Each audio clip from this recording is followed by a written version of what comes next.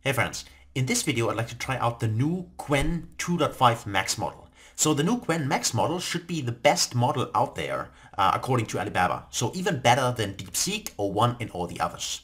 So, and the way you can call it are actually two ways. You can either use the API.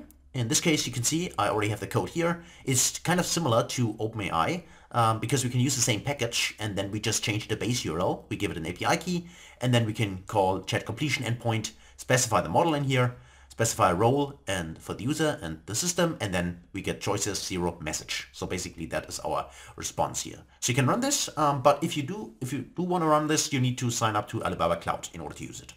So that's the first option. The second option would be to use the user interface, which is also kind of similar to OpenAI's ChatGPT, by the way.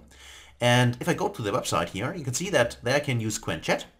And then I can start here my chat and I can specify up there the model, and I would like to use the most powerful model, so in this case this one here, and then I just paste in my question. By the way, you can also see you can use web search, you can do image generation, you can also specify artifacts, and video generation is coming soon. Okay, and you can do file upload and image upload here as well if you want.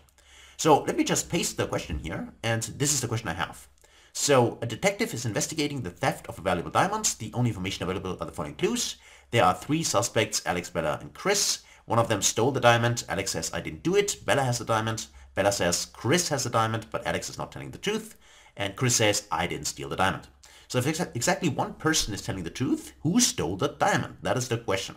Explain your reasoning step by step. So this is my question, and I would like to know, is this model capable of solving this? And also then give me some kind of, well, clue how it solved it. So let's give this a try. So let's click on send message here. And then we just wait and see what kind of response we get. So it starts now generating. Step 1, restate suspect claims. Alex says, Bella says, Chris says, and so on. And then step 2, key conditions. Step 3, analyze each possible possibility. And then case 1, case 2, and so on. So you see that it starts reasoning. And also what I personally like is that it gives also the output of the reasoning. So we can clearly see that up there it specifies, okay, what is the data I have, and now the key conditions, and now analyzing, and so on. So you can see exactly the reasoning steps. I mean, I also specified in my prompt, I have to admit that, but also still I like this because currently, at least this point in time, O1 from OpenAI does not reveal this. DeepSeek does it, but O1 does it not. And let's just see, step 4, determine unique solution, and so on. And the final answer, Chris stole the diamond. So this is the answer, and actually I think this is the right answer. And this is of course great because when I tried to run it with DeepSeek, of course I have to say I used a quantized version, but DeepSeek was not able to find that out. In this case, the Qwen 2.5 Max did it.